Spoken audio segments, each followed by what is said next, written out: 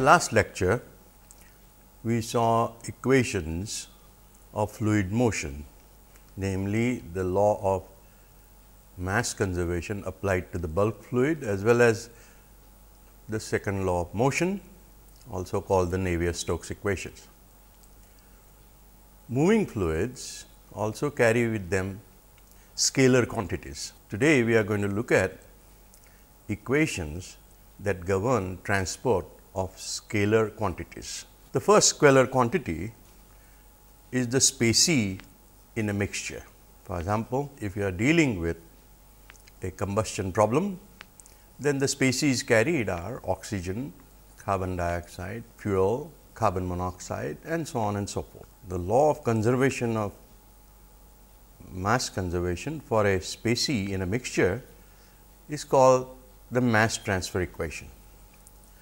We will also invoke the first law of thermodynamics, which transports energy in a moving fluid. Both energy and the concentration of a specie are scalar quantities. So, what does the law say for a specie? For a specie k in a mixture, the rate of accumulation of mass of the specie k, that is given by m dot k accumulation, equals rate of mass in minus rate of mass out plus rate of generation of specie within the control volume. As a result of chemical reaction, as you know, some species are generated and while others are destroyed. As such, each specie will have either a generation or a destruction rate associated with it. So, what is m dot k accumulation? That is simply the mass of the specie k within the control volume delta V, d by dt of rho k delta V. The mass of specie in will be the flux of specie 1, the flux of specie k in direction 1 multiplied by the area dA 1, which is this area, plus N 2 k, which is coming from the bottom, multiplied by the area delta A 2, plus N 3 k multiplied by delta A 3 at x 3, and likewise the same quantities at the outgoing faces at x plus delta x 1, x 2 plus delta x 2 and x 3 plus delta x 3. Rho k is the specie density.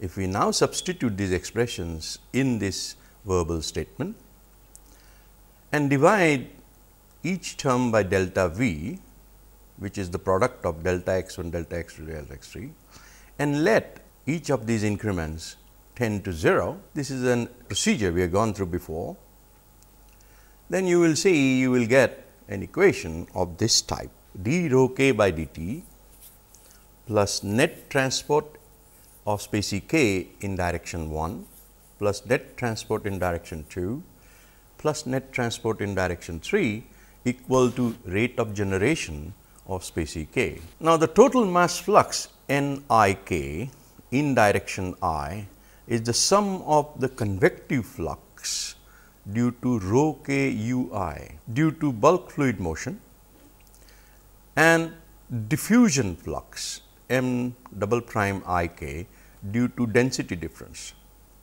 Thus, n I k is represented as rho k u I plus m double dot I k. Writing convective flux in this manner is indicative of the fact that we are assuming that each specie is traveling or is being carried at the same velocity as the bulk fluid. The diffusion flux, on the other hand, m double dot I k, arises simply due to the differences in density at neighboring locations. The expression for mass flux by diffusion is given as m double prime I k equal to minus d rho k by dx I. This equation is analogous to the conduction heat transfer and is like a Fourier's law of heat conduction. In mass transfer, it is called the Fick's law of mass diffusion. So, just as in convective heat transfer, you know that the total flux of energy is given by the convecting flux plus conduction flux. In mass transfer, we say it is the convective flux plus diffusion flux. D is called the mass diffusivity. It has units of meter square per second. So, if I were to substitute for Nik for each of these terms, then I can rewrite this equation in the following manner. It would read as d rho k by dt plus d rho k u1 by dx1 and so on and so forth, plus is equal to d by dx1 of d rho k by dx1 and likewise in direction 2 and 3 plus r k. Rho k has units of density. It is customary to define mass fraction omega k as the specie density divided by the mixture density, and therefore, sum sigma omega k equals 1 by Dalton's law. Another way of saying is sum of densities is equal to the mixture density. The notion behind Dalton's law is that each specie behaves as though it occupies the volume of the total mixture. So, if I were to substitute now rho k as rho m multiplied by omega k, this equation would be written in tensor notation in this fashion. This is called the mass transfer equation. It has a transient term, a convection term, a diffusion term and a source or a generation term. Now, let us sum each of these terms over all species, that is sum over all k as in this as done here. Then clearly here this term would reduce to d rho m by dt, this term would reduce to d rho m u j by dxj, because omega k is equal to 1. Sigma omega k will simply become unity or constant, and therefore, this term would simply vanish. Just see now that this equation will be d rho m by dt plus d rho m u j by dxj equal to sigma r k, and that term is 0. You will recognize readily then that in the absence of omega k, the left hand side is simply the bulk mass conservation and it equals 0. It follows therefore, that sigma r k must be 0. These two last deductions are very, very important. Sigma r k equal to 0 says that whenever there is a chemical reaction, it is true that some species will be generated, but there will be others that would be destroyed, and the total mass cannot be generated or destroyed. That idea is expressed in sigma r k equal to 0. What does summation of diffusion equal to 0 imply? It implies that when some species are being diffused in a certain direction, other species are being diffused in the opposite direction, and that stands to reason. For example, if fuel was decreasing, then product would increase. The net result is that summation of all diffusive quantities would be 0, and therefore, sigma n I k would be sigma rho m u I plus sigma m double prime I k, but that quantity is 0, and therefore, some of the mass fluxes in direction I are simply the bulk mass flux rho m u I. We shall refer to this equation much later in the course. A word about mass diffusivity. Strictly speaking, mass diffusivity is defined only for a binary mixture of two fluids 1 and 2 as D12. But in a combusting product mixture, for example, there are several species present, and diffusivities of pairs of species are truly different. So, diffusion of carbon dioxide in nitrogen, or the diffusivity of carbon dioxide in nitrogen is different from diffusivity of oxygen in nitrogen and vice versa. But in gaseous mixtures, these diffusivity pairs between species tend to be very nearly equal, and therefore, we discard D12 or Dij as the symbol for diffusivity and replace it by a single symbol D, and that suffices for combustion calculations. Incidentally, in turbulent flow, this assumption of equal effective diffusivity holds even greater validity. This we shall appreciate a little later. We now turn to the first law of thermodynamics. In rate form, that is watts per cubic meter, the first law of thermodynamics reads as dE by dt equal to dQ by convection by dt, dQ conduction by dt, plus rate of generation of energy minus work done by shear forces minus work done by body forces. Each of these terms is defined here. We shall seek mathematical representations for each one of them. So, let us consider the first term E dot. That would simply be d by dt rho m E naught, or the total energy divided by dt. The total energy is the sum of static energy plus kinetic energy, and the static energy by a thermodynamic relation is nothing but enthalpy minus P into specific volume, or P divided by rho m, plus V square by 2. So, E m is mixture specific energy, H m is mixture specific enthalpy, V squared is the kinetic energy, sum of U1 square, U2 square and U3 square, and rho m, as we saw before, is sigma rho k, the mixture density. In general, E naught will have contributions from many other force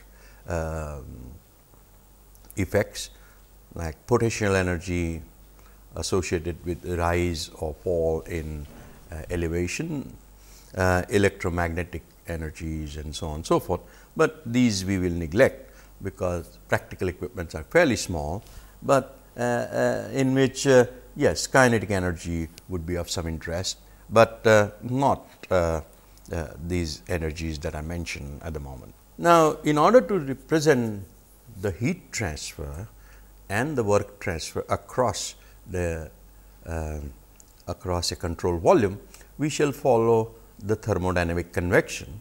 We will say that heat flow into the control volume is positive, whereas the heat flow out of the control volume is negative. And as we said before, all species are transported at mixture velocity. So, here I have shown all the net mass transfers and heat transfer that would take place across a control volume phase. N is total mass flux and Q is the total heat flux across the interface, across a control volume phase. So, net convection then, by following the convection that the heat in is positive, whereas heat out is negative, we would have convection is simply d by dxj of sigma n j k E naught k, and if I replace E naught k by h k plus p by minus p by rho m plus v square by 2, then you will see n j k would multiply with h k into the bracket, but the sum of n j k would simply be rho m u j, as we saw before, minus p by rho m plus v squared by 2. If we now note that omega k into h k, that is the mass fraction of species k multiplied by its specific enthalpy, must add up to the mixture enthalpy, then sigma njk hk would be sigma rho m uj omega k plus m double dot jk, the diffusion flux into hk, and since sigma omega k hk is equal to hm, it will add up to rho m uj hm plus sigma m double prime jk hk. And therefore, if I replace this term here, then you will see you have rho m uj hm minus p by rho m plus v squared by 2, which would be written in this fashion, and then the leftover term, the diffusion flux term, that would be given by that term. So, that is the expression for the convective flux. Net conduction, again by Fourier's law of conduction, Q conduction will be simply minus Q j by dxj, where Q j is K m multiplied by dt dxj and K m is the mixture conductivity. Net volumetric generation. Now, volumetric generation in a moving fluid typically would comprise of the generation due to chemical energy, because some reactions are exothermic, whereas some other chemical reactions are endothermic. So, Q dot chem would be positive in case of exothermic reactions, and it would be negative in terms of endothermic reaction. So, if you want to evaluate Q dot chem in a moving fluid, then one needs to postulate first of all the chemical reaction model that is being employed. And there are a variety of chemical reaction mechanisms of different levels of complexity. We shall see all this when we come to study of mass transfer.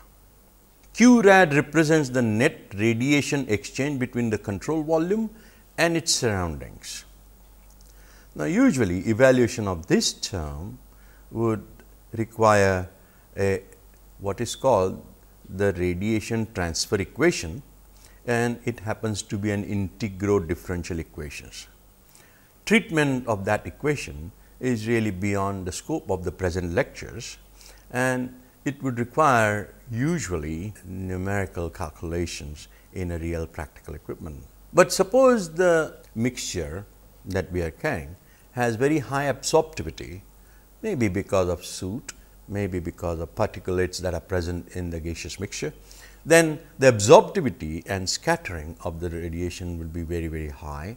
So, when absorptivity and scattering coefficients are large, Q dot rad can actually be represented in a manner similar to the conduction equation, and the radiation conductivity can be defined as 16 into sigma T cube divided by A plus S, where sigma is the Stefan-Boltzmann constant that you are all familiar with. But remember, this kind of representation is justified only when the gaseous mixture has very high absorption and scattering coefficients. Now, we come to the work done terms. Now, the derivation to follow is somewhat longish, and I would request you to pay good attention to how the derivation progresses. So, firstly, there are shear forces and normal forces. So, here is a stress. Stress is force per unit area multiplied by velocity gives you the work done, and d by dx1 of that gives you the net work done. So, sigma 1 which acts in the direction 1 multiplied by u1 plus tau 1 2 into u2 is the work is the shear work in net shear work in x direction, and so on and so forth. So, you will get shear stress multiplied by the associated velocity in the two directions, and the net work done by stresses W dot S would be given as that. The body forces work is rho m into B1 is the force multiplied by the velocity u1 is the work done in direction 1, 2 and 3 likewise. So, W dot S is the stress work, W dot B is the body force work, and now we shall write these things as differentiation of a product. So, d by dx1 sigma 1 u1 will be written as sigma 1 du1 by dx1 plus u1 into d sigma 1 by dx 1 and so on and so forth.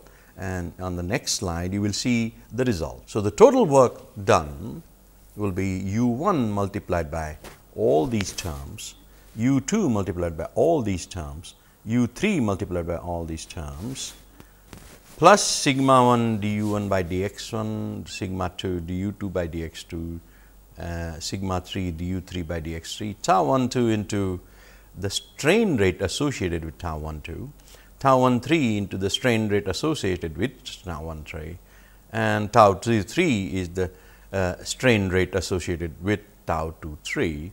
And here I have already used the idea of complementarity of stresses, that is tau 1 2 is equal to tau 2 1. Now, I draw your attention to this term. If you recall, when we wrote the Navier-Stokes equations before the Newton's second law of motion, these are simply the net forces acting in direction 1, and therefore, these are nothing but the right hand sides of the Newton's second law of motion. They can be replaced by the left hand side of the Newton's second law of motion, and that is what I will do on the next slide. Plus all the stresses can be replaced in terms of viscosity multiplied by strain rates. So, let us do this first. So, multipliers of u 1, u 2, u 3 in equations 89 are simply right hand sides of momentum equations. If you recall that on lectures 3, slides 13, 14, 15. We have replaced them by left hand side of momentum equations. So, left hand side was u 1 du 1 by dt into rho m, u 2 du 2 by dt and u 3 du 3 by dt. And this would simply be du 1 square by 2 dt, du 2 square by dt and du 3 square by dt, which we write as dv square by 2 d by dt into rho m. So, that is as these are the first three terms that we have expressed. Now, we look at the remaining terms. So, if I replace sigma 1 by minus p plus tau 1 1, sigma 2 as minus p plus sigma plus tau 2 2 and sigma 3 as minus p plus tau 3 3 and tau 1 2 as mu times du 1 by dx 2 into du 2 by dx 2 and so on and so forth. You will see that that term would be equations 21 and 22 would be simply mu phi v minus p del dot v, where phi v is called the viscous dissipation function, and it would take the form 2 times du 1 by dx 1 squared, which arises from tau 1 1, du 2 by dx 2 squared, du 3 by dx 3 square and so on and so forth. Del dot v, as you recall, is simply du 1 by dx 1 plus du 2 by dx 2 plus dx 3 by dx 3. And therefore, the total work done terms are simply rho m into d by dt v square by 2 plus mu phi v minus p dot v. You will notice that phi v will always be positive, because it is the sum of all the gradients squared.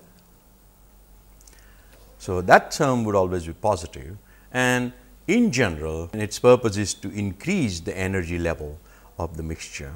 This is the kinetic energy term, and this is the minus p dv term, or sometimes also called the pressure work term. Del dot v, as you know, is this. By way of summary, then we wrote